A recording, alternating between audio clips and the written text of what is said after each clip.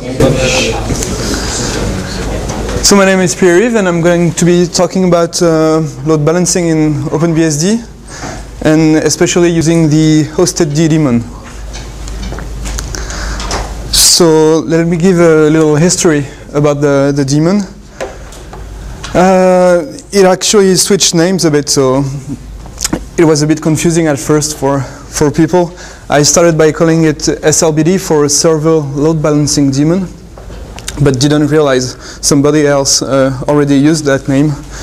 So there was a little confusion. Then it changed names again and again until we reached the decision that host state D was good and meant the host state daemon for load balancing. I worked on this between OpenBSD 4.0 and OpenBSD 4.1. And it was introduced in 4.1 stable and release, and that's why when people were able to try it out.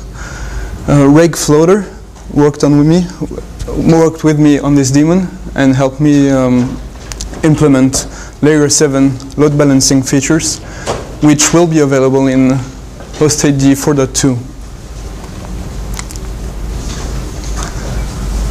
So I'm going to give a little overview of this talk. I'm going to try and introduce existing tools and concepts that I'm going to use throughout the talk.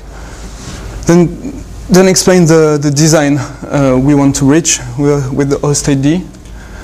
A little bit of the features, the tools that are provided give. And we'll talk about example configurations of what people really want to do with hosted D right now. And at last we'll talk about what's coming next in hosted D. So first, what is load balancing? I'm sure many of you already know that, but just to give a small definition, the goal of load balancing is providing a way to span a service across multiple machines. The typical situation is you have a web server that provides a dynamic service with PHP or Perl or whatever, and this application hogs your system, and you're not able to service user requests with only one web server, so you're gonna set up 4 or 5 web servers. Maybe you'll do the same with your databases, and then you'll need something to span the service and to have a single IP servicing all these requests. So basically, it functions either as an application gateway or proxy, which is the difference between layer 3 load balancing and layer 7, as we'll see later. And usually you use that in conjunction with high availability, which means providing a reliable service and having the option to fail over to a backup service if everything goes wrong.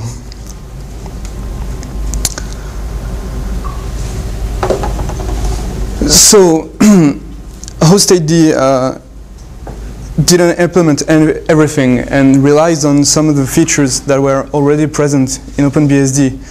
And one of these is obviously PF, which already had load balancing features.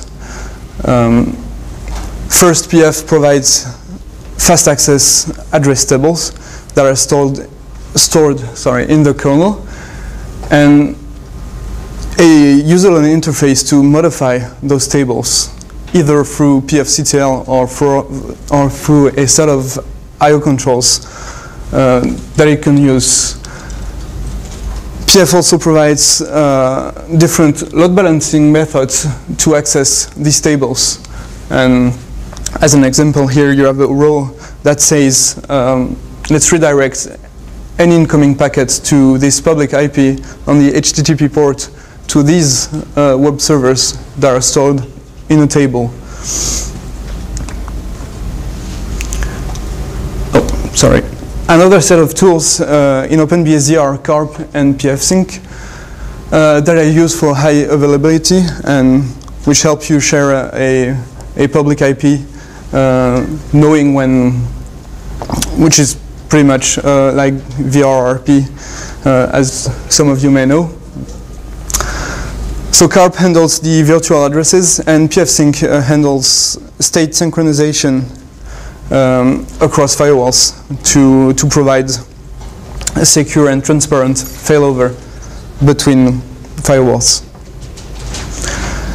Some of the features we used in OSTD are the fact that CARP interfaces can be grouped together, and that a CARP group, once it is created, can be manipulated from userland,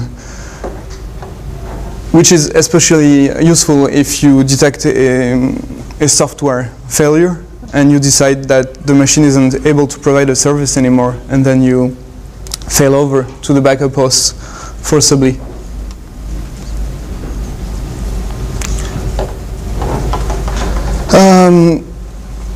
I'm just going to give an overview of what the real difference between layer 3 load balancing and layer 7 load balancing is, since we're going to talk a lot about that later.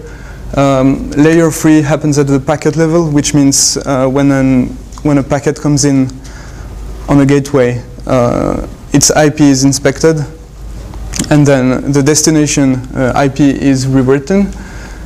So basically it's an extension of NAT, and in PF it is just that. It is just another form of writing NAT rules. So it is pretty simple in essence, and it is really fast. Layer 7 happens at the application level. So it is just a proxy, basically.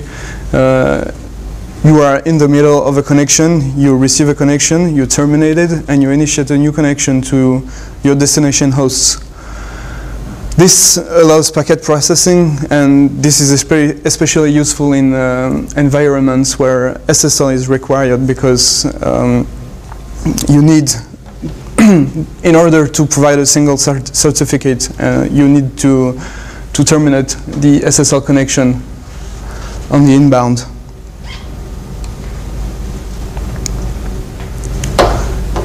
So with all these tools, there still was a need for a unified load balancing solution in OpenBSD.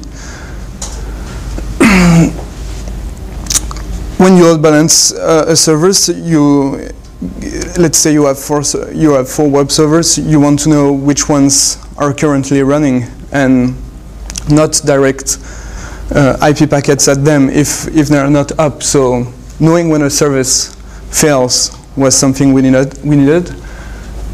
We needed a tool that is able to maintain address tables, because when a service fails on a server, I wanted to be able to remove it from a PF table. And we needed a tool that can provide a solution to general failure, which means I have no hosts anymore. I want to switch over to a server that says, sorry, we're not available right now, which is useful in many cases. And well, I wanted to be able to create PF rules on the fly without relying on a set of scripts. So similar applications already exist. Commercial vendors, of course, provide such solutions. F5 with Big IP, Nortel with Altions, and Cisco with many different types of services. Of course, I wasn't really happy with that, because I love BSD and open source. And there were also a few Linux projects that provide load balancing solutions, but which I found limited in many ways. For instance, KeepAliveD. All of these rely on a similar thing as PF tables, which is IPVS, which provides more too, but in a different way. So well, the open source offer wasn't really wide, and I decided we needed another tool.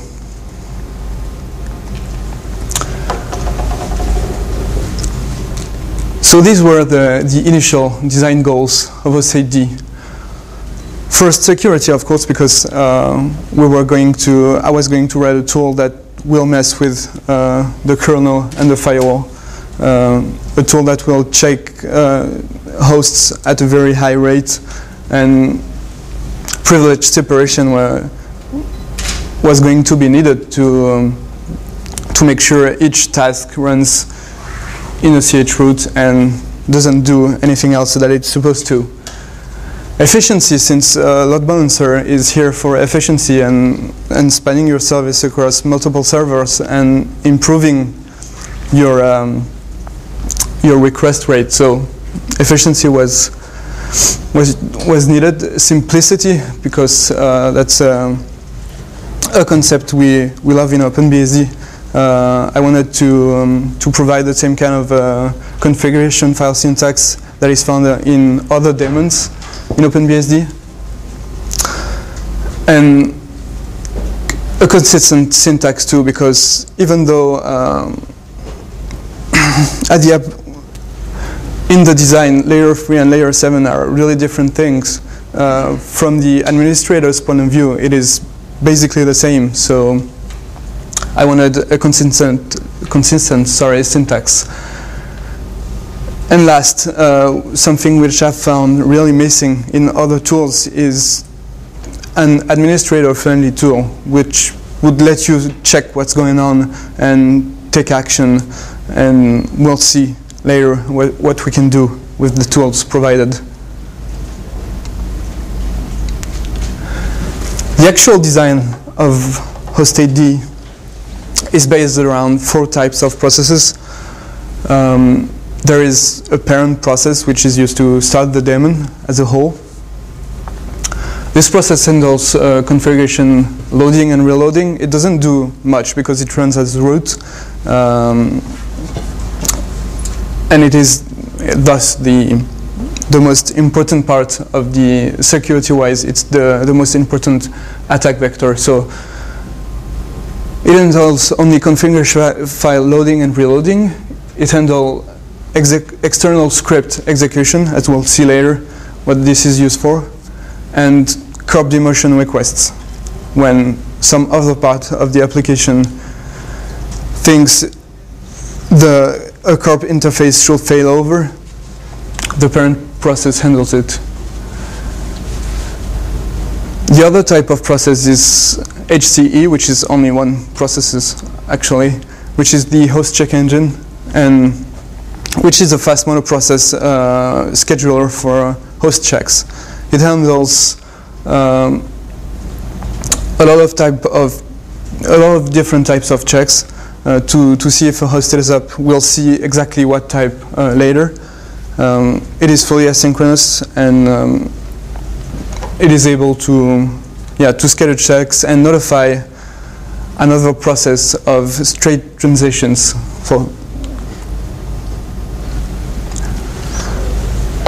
There's also a PF engine, which is only here to listen to incoming requests from the host check engine and take action as far as PF is concerned. That is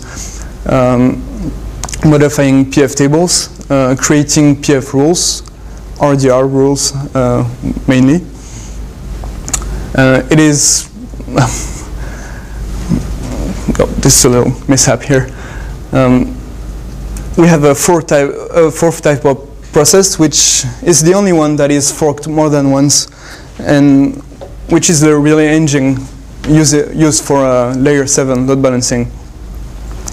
It creates listening sockets for all services. It loads SSL certificates whenever needed, and it filters protocols before relaying connections, and we'll see how that happens a little bit later. I'm just going to go into a little bit more detail about how things happened. I didn't invent anything when doing that, since I took a lot of code from the existing daemons in OpenBSD, especially OSPFD, actually, which was my main basis. I took safe buffer routines found in BGPD, which are also found in OSPFD actually. And I used the iMessage protocol that is becoming very common in OpenBSD daemons right now. This protocol is just a method of communicating between different search-rooted processes. All my 4 processes run a specific task, but sometimes they need to communicate with another one, and that's when the message protocol comes into play. So whenever HCE needs a PF role to be changed, it sends a message to PFE, the PF engine, and says, with a specific type of message and a content, and action will be taken by the PF engine. Since we were going to do a lot of SSL type stuff in hostAD, specifically checking hosts that run SSL services, we needed a set of asynchronous SSL functions which were created to be able to check many SSL servers at once.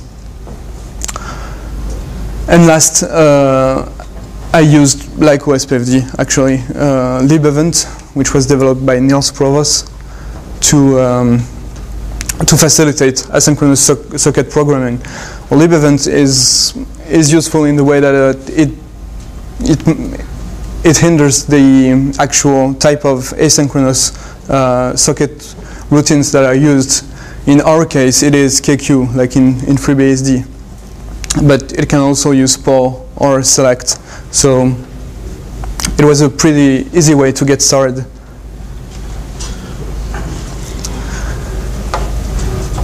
Before we talk about the actual configuration of the daemon, I'm just going to go through the different types of elements that were created for hostAD.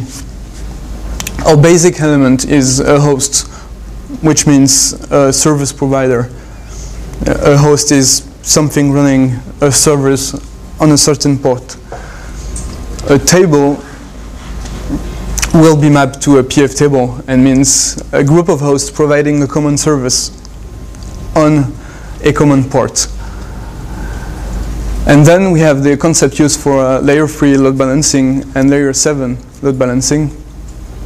A service means a virtual service at layer 3, and it defines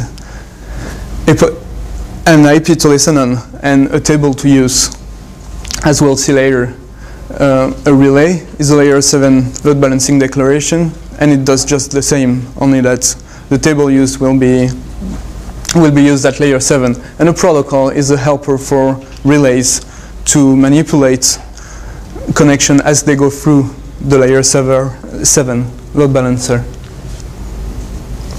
Is this clear for everyone? Yeah. So the typical layer 3 setup when you're running a dynamic web service is having one internet reachable host, which is going to be the load balancer, listening on a public IP, and usually on a different network, on either through VLANs or different network interfaces, having other web servers listening on the same broadcast domain as the load balancer. And so the incoming connection will go through the load balancer, load balancer across a private broadcast domain and go through the load balancer again to reach back the internet.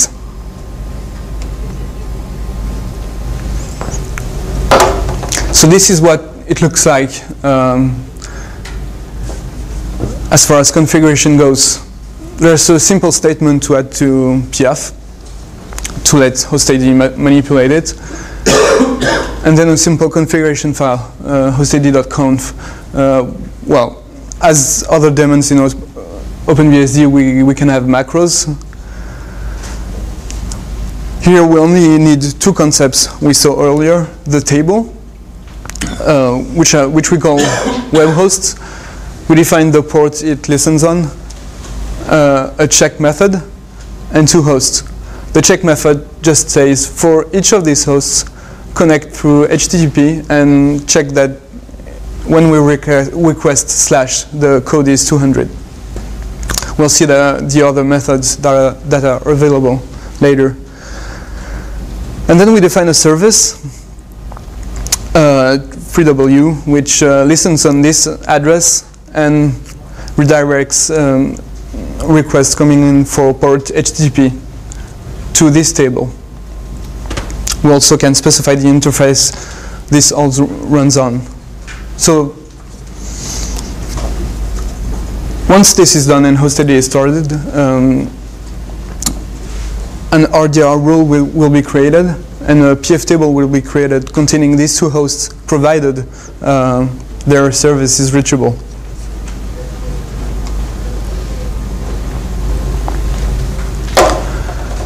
And this is what it looks like from the administrator's point of view. Hoststate-CTL allows us to show what is going on inside, and we see our three concepts here. Our two hosts that are marked as up. Since the two hosts are up, the table is active, and since the table is active, the service is active as well. So the role is in PF, and the table is populated with the two addresses.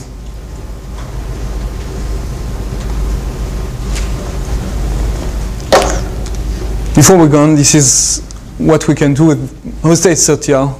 We can do forcible host disabling, maybe because we want to take a web server out of a pool to bring Apache up to date or to change something in the application, and we don't want requests going to that host at this moment. Maybe we want to do this on a full table, a full set of hosts, so we can take a whole pool of hosts down with table disable and re-enable it later with enable. And of course, this can also happen at the service level. So this is the three types of command we can use. Reload reloads the configuration file, rereads the configuration file, and starts up the daemon again.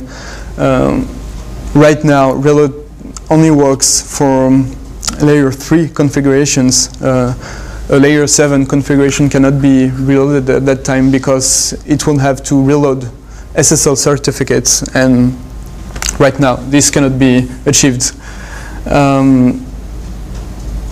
Of course, we can, as we just saw, we can display the status of just about everything, either by specifying what kind of elements we want to show, or by asking for a summary display. And the last feature of hosted-CTL is the monitor mode, which dumps incoming events, and especially HCE, the host check engine events.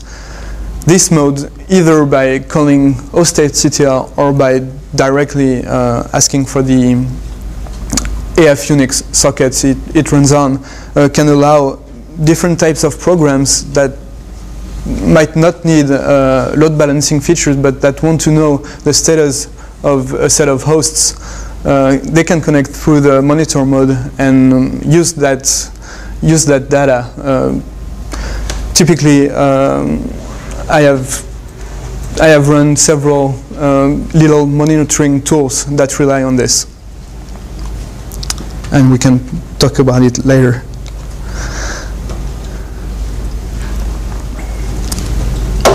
And these are the table options we can use in hostID, especially the checking methods. Most of the time, people run HTTP or HTTPS services through load balancers, so there are two types of checks that are available. First, a HTTP code status check, which is just going to ask for just going to do a head request on a URL and see what the status code is. But sometimes that's not enough, because in many places you cannot rely on the status code, and you want to see what a page actually outputs, especially in places where you're afraid of defacement. So what you can do is take a SHA-1 digest of a page and rely on it to not change, and you can ask for that. And we can see later that it's really simple to implement. ICMP checks can be useful if you're not able to know what data to ask for, and if you just want a simple check. For other types of protocols, we implemented a send-expect feature that just allows you to send a string of data and expect something back on a socket. For instance, let's say you're running a SMTP service and you want to load balance it. What you're going to do is send nothing, because it is possible, and expect an SMTP banner with a host name. And if you get that, you can it's more likely that the service is running and the host will be in a table. For more complicated scenario, we didn't want to put a lot of stuff into host ID for all types of protocol, and we can rely on external scripts to be executed, and given the output of the script, well, the return code, sorry, of the script, we will take a host down or up. This is useful if you want to have SNMP request, for instance, decide whether a host is up or down. And last, another set of simple tests are simple TCP connections. If I can connect to a specific port, for instance, if I want to check a MySQL 4306 port, I can use TCP, and which is also available for SSL ports. Other options that are available are specifying a real port, specifying a timeout for a table, because some pools can be allowed to respond slower than other pools, and the ability to start a table disabled.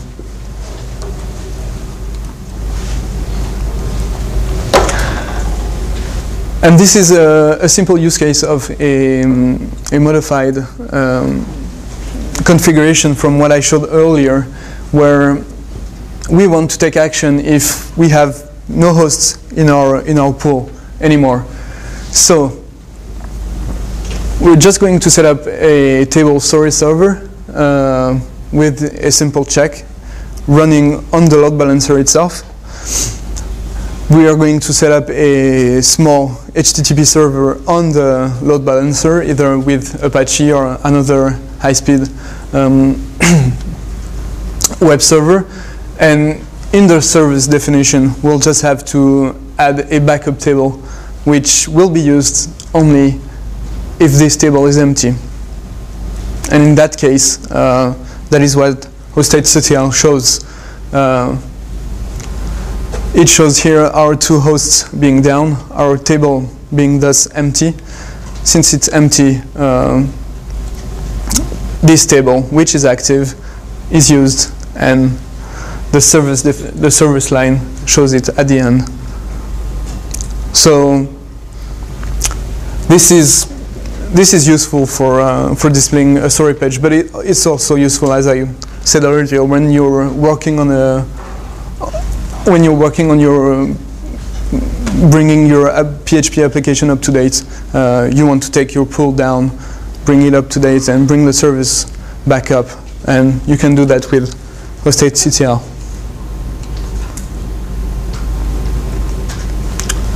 Which is how we're going to do it, by simply saying bring this table down by its name, and then we'll see that the table has simply disappeared and is marked disabled, and our service is still active using the backup table. So this is the administrator-friendly part of hostID. And these are the layer 7 features. Generic TCP relaying, if we want to relay a service we don't know about yet in hostID.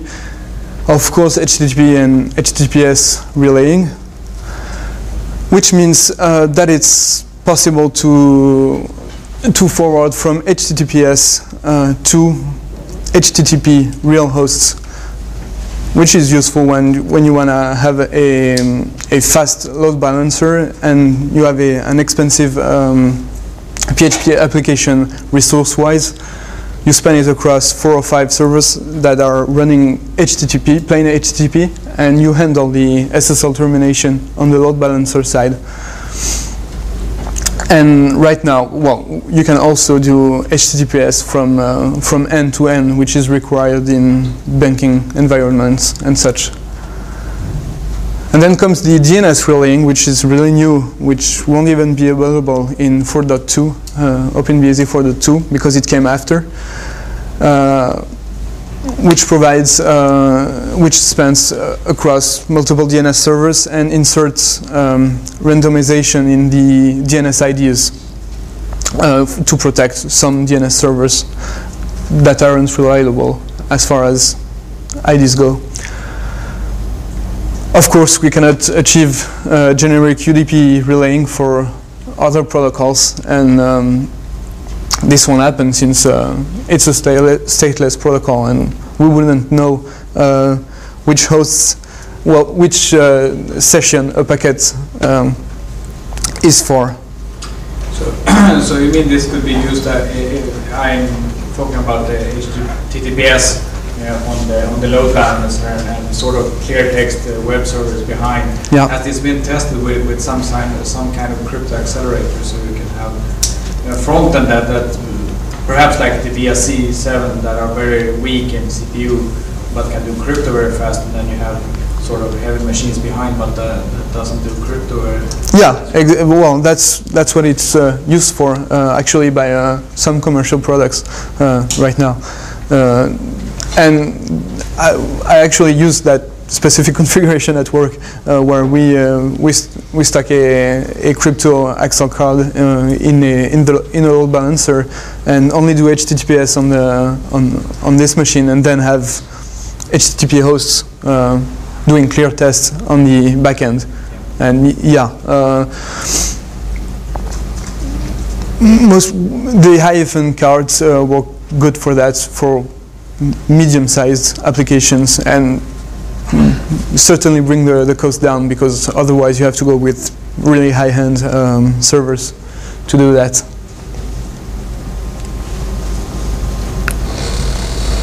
So let's look at a small HTTPS relaying config. I left out the service part, so it's a layer 7 only configuration. And we still have our tables with our 2 web hosts.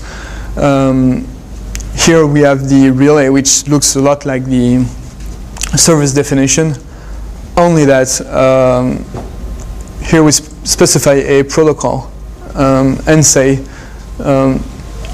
here I am going to relay, and while I'm relaying, I will append 2 headers that I can use in my logs to know who, otherwise in Apache logs I'm not able to know who the connections come from.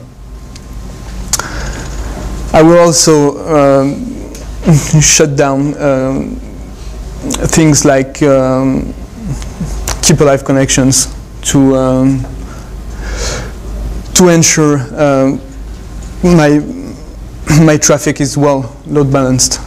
Because if requests come back with keep alive specified, of course I will stick to one host, and this is not the behavior I want in that case. I assume you want to listen to port HTTPS, relay the listen line in the relay section. You're right. That's what I wanted to do. Exactly. Yeah, I messed up because, yeah, of course, the table here is composed of HTTP hosts, and yes, here I should be listening on 443.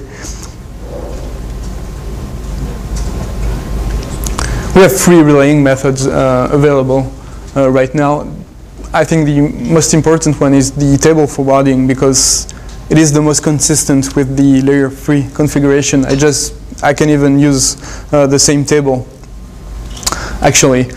It is also possible to use fixed forwarding, so a one-on-one mapping, which is a pure reverse proxy configuration, and use the address specified in the servers too.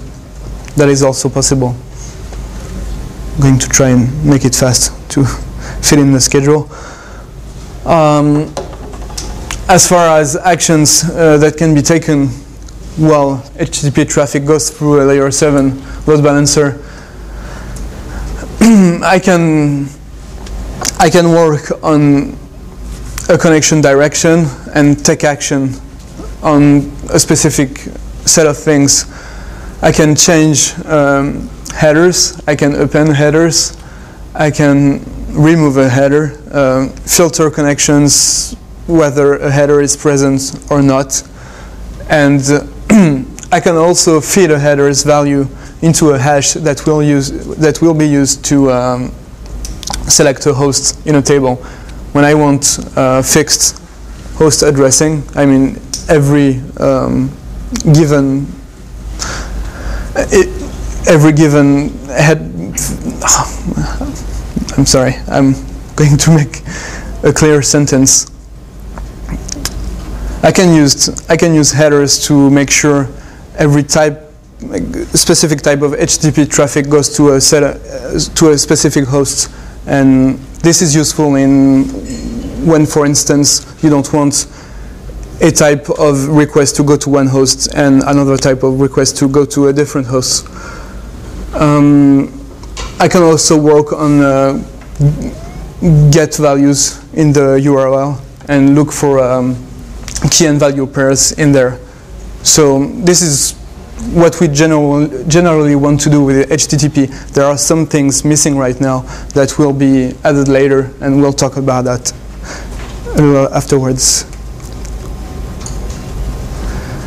This is the variables you can manipulate. It's pretty simple, and the remote address and remote port is useful to add to in a header for Apache logs.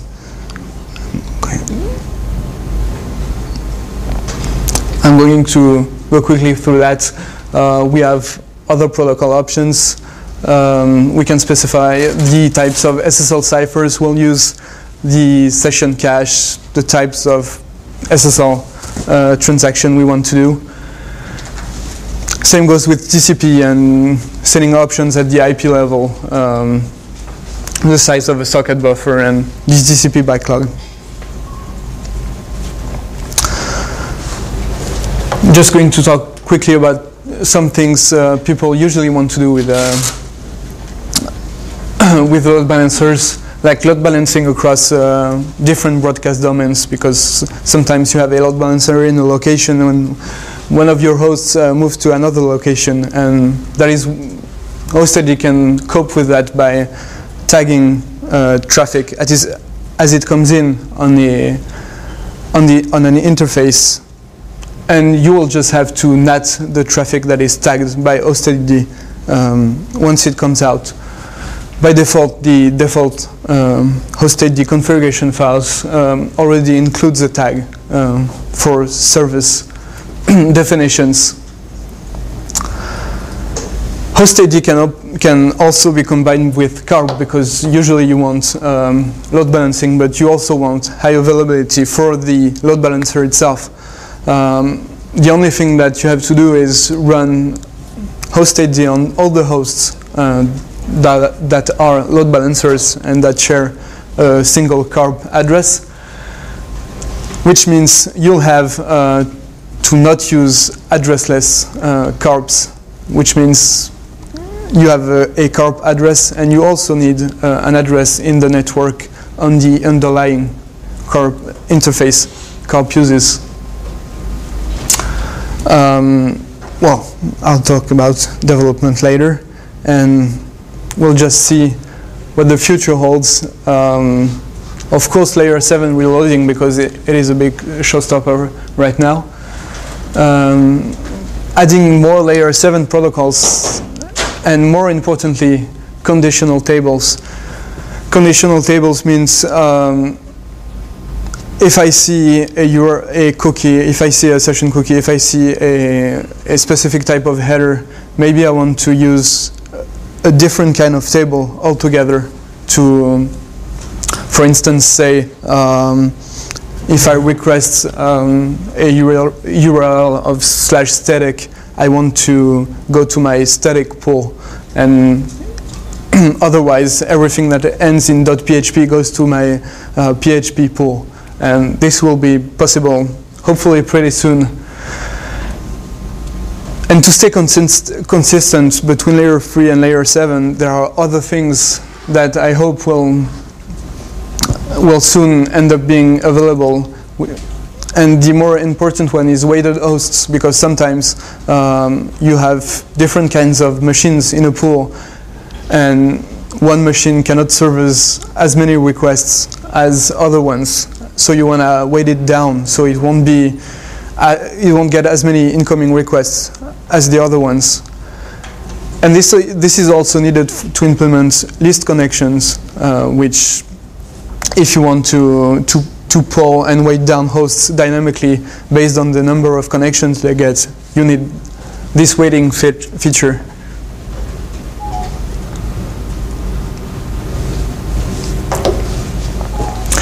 The future is, these are the more complicated things we're thinking about. GSLB means global server load balancing. I'm not sure it's I think it's a commercial vendor only word right now.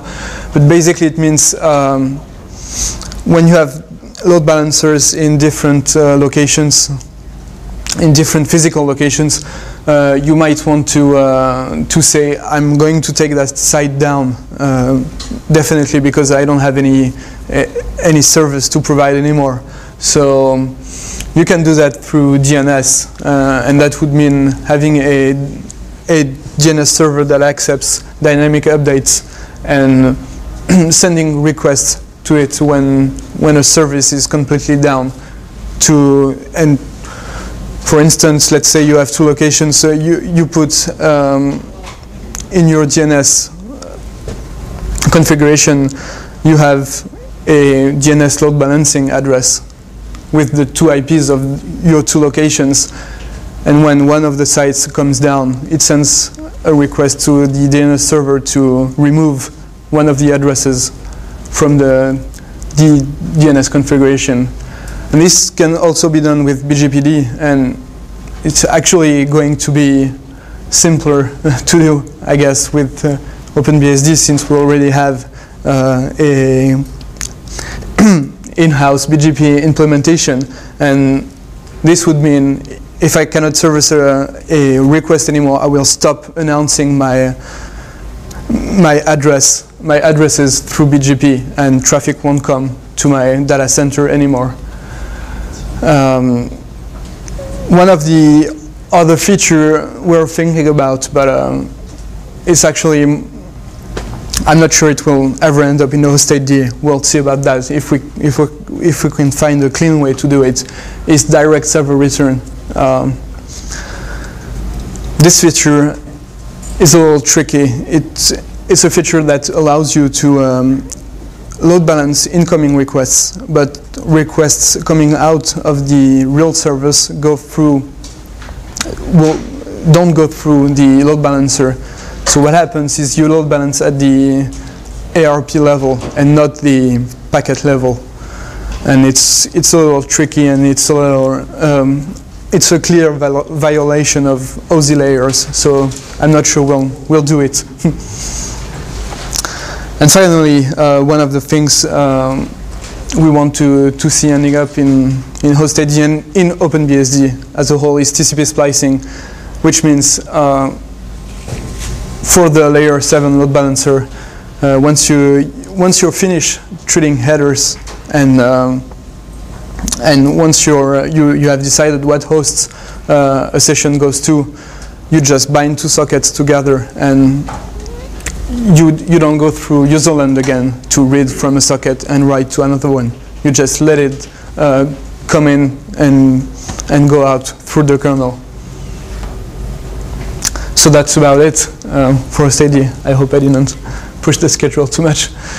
Thank you, and I hope you can visit openbsd.org, and if you have any questions, feel free to ask me. Is there anything in particular to consider if you want to use CARP and SSL for, if you want to do this SSL proxy thing, Yeah. and CARP, will the SSL sessions somehow be synchronized between the different hosts, or will they only last 2 months? No, there's nothing specific to CARP and Hostedia right now. So it would be transparent if one session is in progress on one host and the server goes down, and then it can just straight over to the other one.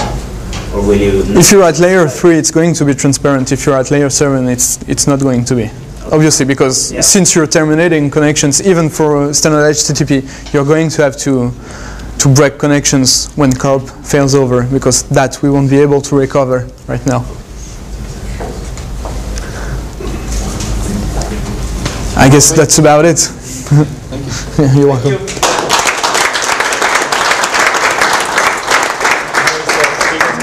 Thanks a lot.